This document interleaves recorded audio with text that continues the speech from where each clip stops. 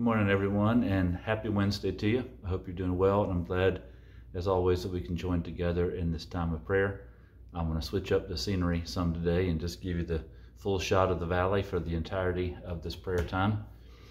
And I hope, as you center yourselves and soak in the glory of God, that you feel your spirits lifted.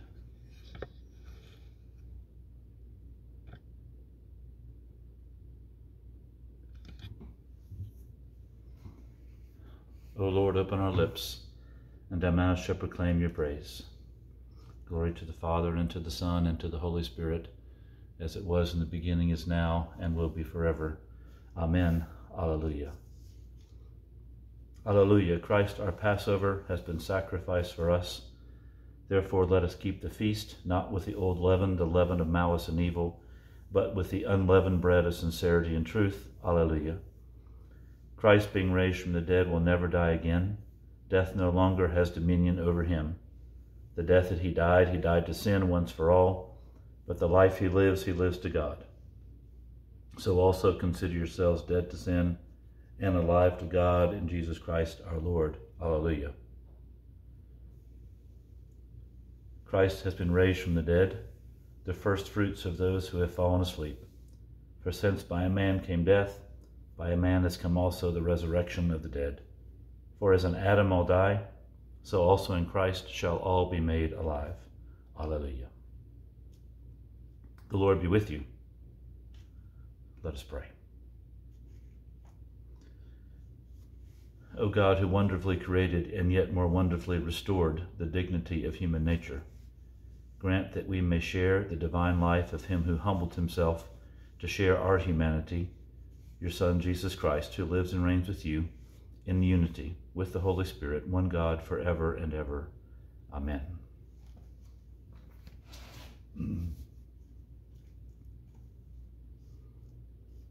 We continue reading from 1 Thessalonians, now chapter 5.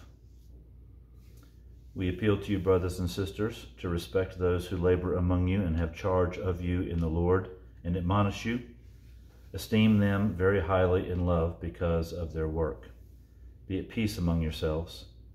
And we urge you, beloved, to admonish the idlers, encourage the faint-hearted, help the weak. Be patient with all of them. See that none of you repays evil for evil, but always seek to do good to one another and to all. Rejoice always, pray without ceasing, give thanks in all circumstances, for this is the will of God in Christ Jesus for you. Do not quench the Spirit. Do not despise the words of the prophets, but test everything. Hold fast to what is good. Abstain from every form of evil. May the God of peace himself sanctify you entirely, and may your spirit and soul and body be kept sound and blameless at the coming of our Lord Jesus Christ. The one who calls you is faithful, and he will do this. Beloved, pray for us. Greet all of the brothers and sisters with a holy kiss. I solemnly command you by the Lord that this letter is to be read among all of them. The grace of our Lord Jesus Christ be with you.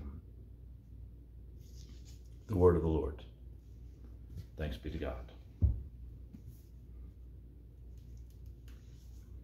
Our canticle is the third song of Isaiah.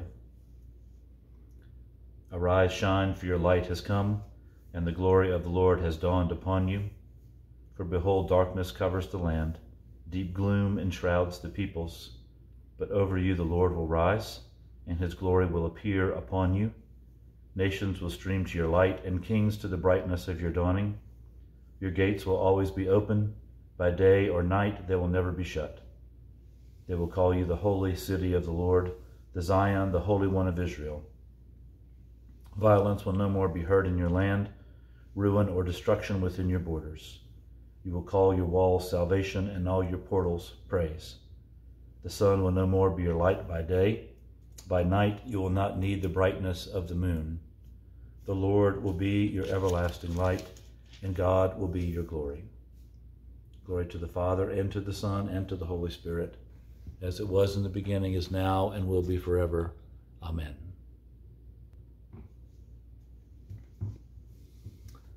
A reading from Matthew, chapter 6. Jesus said, "Do not store up for yourselves treasures on earth, where moth and rust consume, and where thieves break in and steal. But store up for yourselves treasures in heaven, where neither moth nor rust consumes, and where thieves do not break in and steal. For where your treasure is, there your heart will be also. The eye is the lamp of the body, so if your eye is healthy, your whole body will be full of light.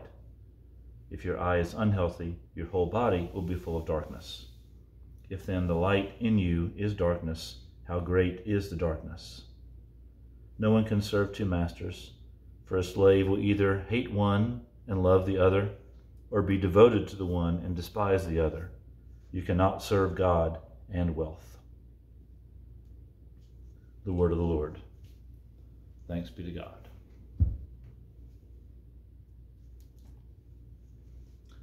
Let us now pray that the words that Christ has taught us, Our Father, who art in heaven, hallowed be thy name. Thy kingdom come, thy will be done, on earth as it is in heaven. Give us this day our daily bread, and forgive us our trespasses, as we forgive those who trespass against us. And lead us not into temptation, but deliver us from evil. For thine is the kingdom, and the power, and the glory, forever and ever. Amen. O God, you made us in your image and redeemed us through your Son. Look with compassion on the whole human family. Take away the arrogance and hatred which infect our hearts. Break down the walls that separate us. Unite us in bonds of love and work through our struggle and confusion to accomplish your purposes on earth, that in your good time all nations and races may serve you in harmony around your heavenly throne, through Jesus Christ our Lord. Amen.